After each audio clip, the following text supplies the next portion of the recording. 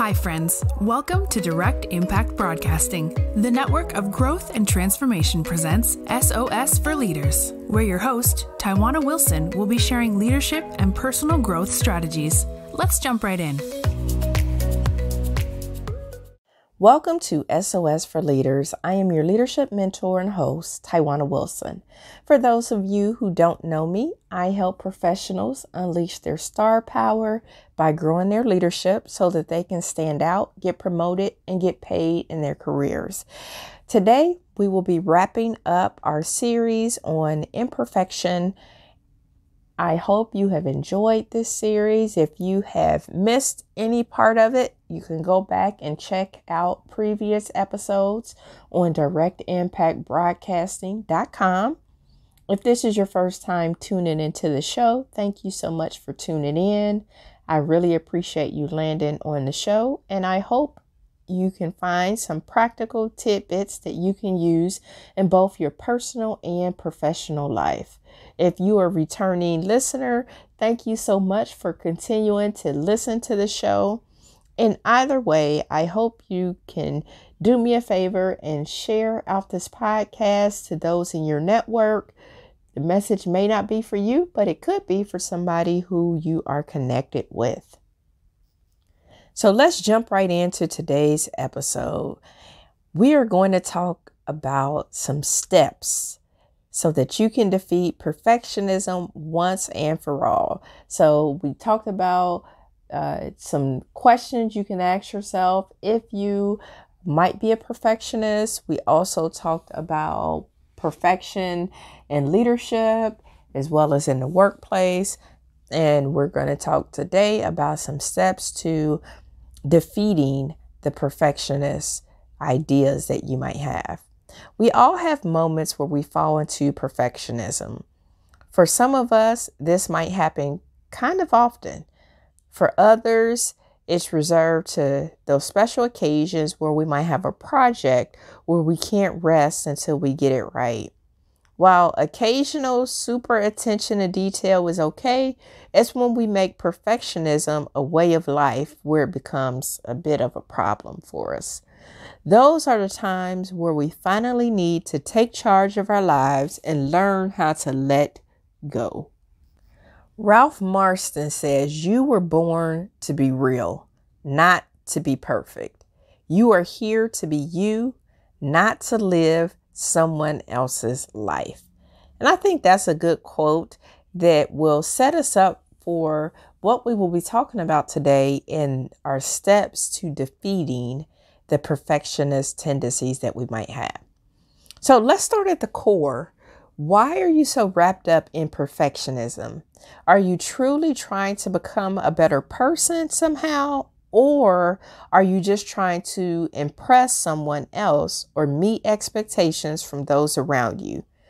Neither of these reasons, the latter reasons, are very healthy, and both need to be addressed. So start at the core of your being of why you have these perfectionist issues. And is it because you truly want to be better, or is it because you're trying to live up to some standard or some idea that somebody else have? You can also drop the should. So this will be step 2. The moment you start using the word in a conversation, especially regarding your action, you're already driving yourself crazy. Think about it. When you are saying stuff like, "I should work out today," now you're already driving yourself crazy on if you're going to do it or if you're not going to do it. "I should eat better." Okay, again, you're driving yourself crazy. "I should get back in school." So these are things that are already setting yourself up to be driving yourself crazy. Remind yourself you don't need validation from anyone. You're good just by being you. So think about, when are you using that word, "I should"? I should, I should, I should. I should work out. Is it that, are you saying that because you feel like somebody else want to hear that? Or because you really do feel for yourself that you want to work out? The third step in kind of defeating our perfectionist tendencies is rewrite the script. What are you telling yourself as you throw yourself into perfectionism? Do you think this is a path to success? Or do you have other unrealistic expectations of the outcome? Here's where you switch up your self-talk to get out of any negative spaces and unrealistic outcomes. So the whole limiting beliefs, rewriting the script that you're telling yourself. This script could be something like, I can't lose weight because this. I can't go to the gym because this. I can't move into leadership because this. So rewrite the script that you keep telling yourself, because that could be throwing you into perfectionist tendencies. The next step would be drop the comparisons. When you compare, you never win when you compare. Speaking of self-talk, just who are you holding up as role models? Has this too become unhealthy, going from I want to be more like them to why can't I have everything they do? Wouldn't it be better to feel like you could celebrate where you are right now and all the effort you've been putting into things? So think about how, and if you are comparing yourself to somebody, everybody's journey is different. And I know, and I use the health and fitness space because that's in an area where people tend to compare themselves. And they like, well, I see such and she's losing a bunch of weight and she's doing this particular diet. Then, why can't I? Or I want to be more like them. Is it you want to be more like them with their motivation and their commitment? Or I want to be more like them, or why can't I be like them and losing weight? And I'm going to do what they did and I should be able to lose the same weight. And that's not always true. So comparing yourself, what you see, you're trying to compare yourself to what you see on the outside, and you really have no idea what somebody is doing to get to where they are.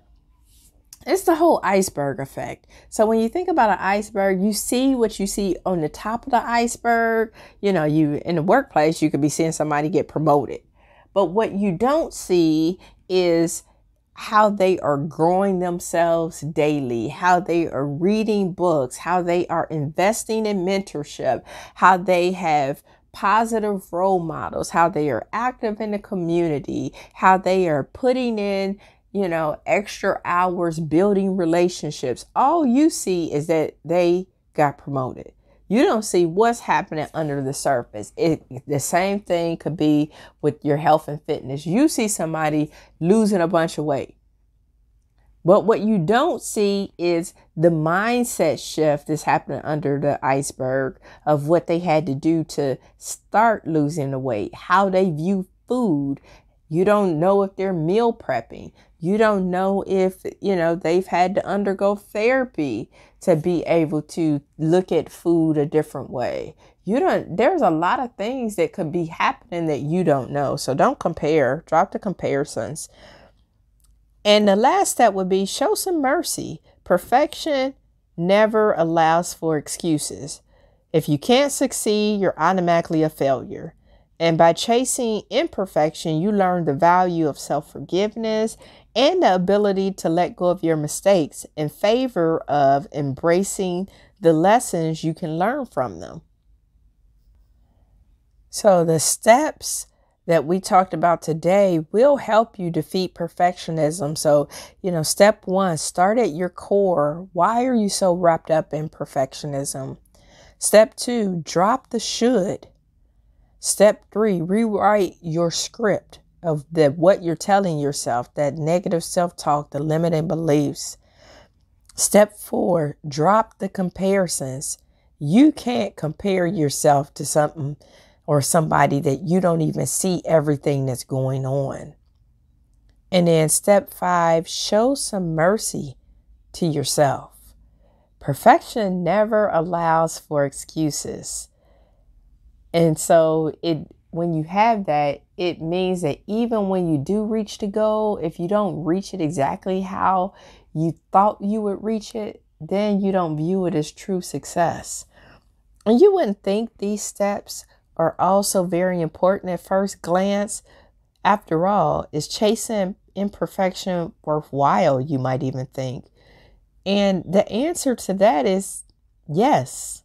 Perfection is what pulls us away from others and gets us so tangled up inside with worry and stress about getting things right. We negatively, unfortunately, impact our mental and physical health. So when you think about this and keep this in mind, isn't it time to let go and enjoy life? I hope you have enjoyed this series on perfectionism and chasing imperfection and really just letting it go and understanding that nobody's perfect. Imperfection is a part of our life. It's a part of the process. And so I thank you for listening to the series and listening to this podcast. If you could share it out, would be awesome. Share it out to anybody who might be struggling with perfectionism issues and overcoming perfection. Share this podcast out with them and tune in to the next show. You don't want to miss these bite-sized nuggets that you can use in both your personal and professional life. So thank you again. And until the next show, I hope you have an amazing week. Thank you for tuning in to another episode of S.O.S For Leaders, where Tywauna shared nuggets of wisdom that you can use to win in life. Follow her on Facebook, Instagram, and connect on LinkedIn. And remember, the secrets of success in your life resides inside of you. When you know what your strengths are, you can utilize them to live an impactful and influential life.